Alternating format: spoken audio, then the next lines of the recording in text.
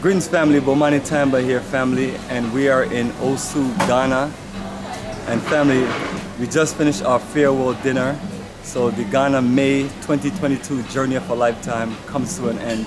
Some of us are staying longer and some of us have other plans, but the journey family is 10 full solid days in Ghana. And from there on, what we usually recommend you do is stay longer to explore and enjoy more of a local feel and many other things on this journey of a lifetime. So family, make sure you visit our website, africafortheafricans.org, and join the journey of a lifetime. We're prepared for you for December. Yes family, December 24th to January 5th.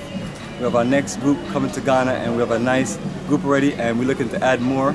So we have all of the highlights that's going to be uploaded. Check out the highlights, and that's what we're going to be doing family. We're giving you a visual of all of the things we're going to be doing around the different regions in Ghana.